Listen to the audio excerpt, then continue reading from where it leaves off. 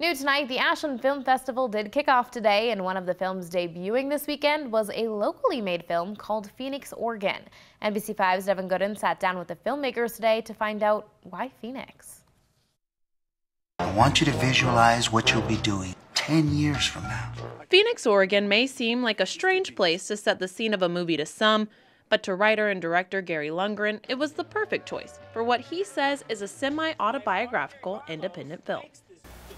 We're not in Arizona. We're in a small town where dreams can still happen, and the phoenix rises from the ashes. So it just felt like a good title. Phoenix, Oregon centers around a frustrated comic book artist in the midst of a midlife crisis and highlights major themes like the power of friendship and the lack of control people sometimes feel over their lives. Many people who kind of reach that midlife crisis, there's always that one thing that you always wanted to do and you've never achieved. And it's just that idea that something's messing with you, that you are not in control of your life, especially when you get to the point in your life where there's nothing left. Your aliens made you through that strike. You watch these characters, even though the movie is funny, and there's a lot of comedy to it, I feel like pretty much anybody could grab one of these characters and be like, hey, I've felt that before, or I'm feeling that now. Most scenes were filmed in Klamath Falls due to logistics,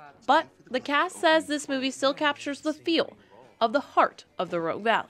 We needed a Bolorama that kind of had that old feel and yet could still seem classical, and yet, these guys kind of fix it up. And I think the perfect location was not in Phoenix, Oregon. But a lot of times when you film on location, especially in films, it's an illusion. These filmmakers say they're hoping the movie shines a light on Southern Oregon as a place where creativity can thrive. We get a tremendous amount of support here. So when we launched this project, we experienced nothing but enthusiasm from the get-go. And that's really a great thing for us as filmmakers. So we're excited to share it with everybody here. We're glad that so many people are excited to see it. And we plan to make a lot more movies here in Southern Oregon.